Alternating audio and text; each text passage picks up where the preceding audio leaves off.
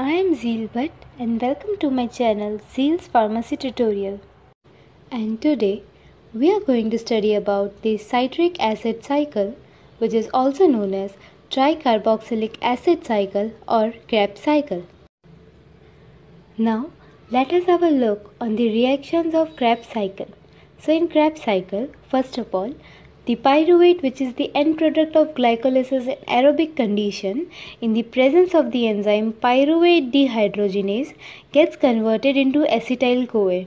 Here CO2 is liberated. Acetyl CoA, in the presence of the enzyme citrate synthase, gets converted into citrate. Now citrate, in the presence of the enzyme ecotinase, gets converted into cis-aconitate and a water molecule is liberated. Now, cis-aconitate, in the presence of the enzyme ecotinase, gets converted into isocitrate. Here, one water molecule is released. Now, isocitrate, in the presence of the enzyme isocitrate dehydrogenase, gets converted into oxalosuccinate. Now, oxalosuccinate gets converted into alpha-ketoglutarate in the presence of the enzyme isocitrate dehydrogenase. Here, carbon dioxide is liberated.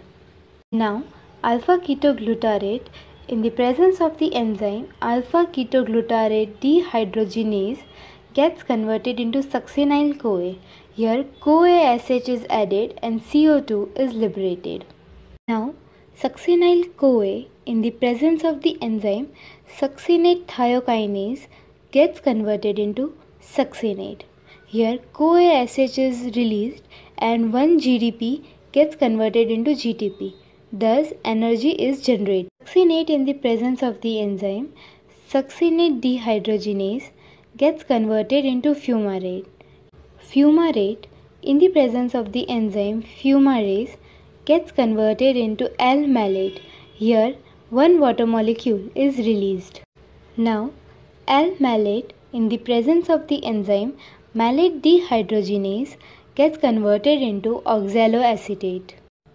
Now, oxaloacetate is again introduced in the cycle and gets condensed with acetyl CoA in the presence of the enzyme citrate synthase and gets converted into citrate. From here, the cycle again restarts. Now, let us have a look on the important points of TCA cycle.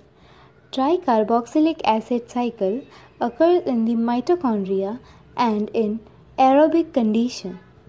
It is the most important pathway for the energy supply to the body as 65 to 70% of ATP is synthesized.